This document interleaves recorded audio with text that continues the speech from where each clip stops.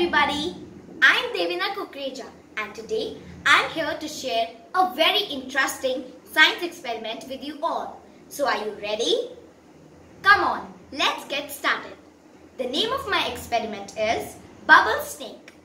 The things which are required for this experiment are a spoon or a stirrer, a bowl, some liquid dishwashing soap, a plastic bottle cut from the base, a socks or a net, and some water.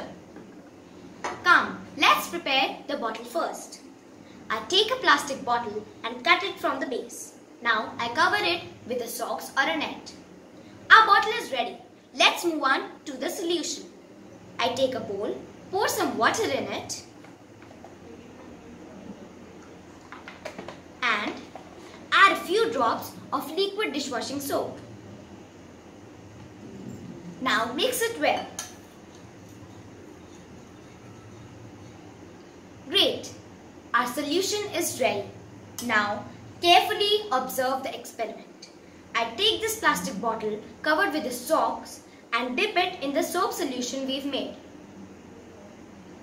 Now carefully watch what happens when I blow air through the mouth of the bottle.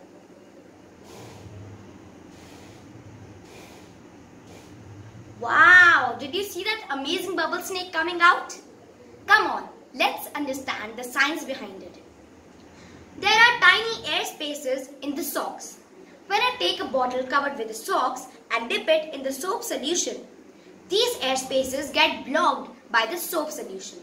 Now, when I blow air through the mouth of the bottle, the air tries to escape through those tiny holes, but it's trapped by the solution, resulting in the formation of bubbles. And as you all must be knowing, water molecules cling to each other. So we see these bubbles coming out as a wonderful bubble snake. Wasn't it an interesting experiment? Thank you.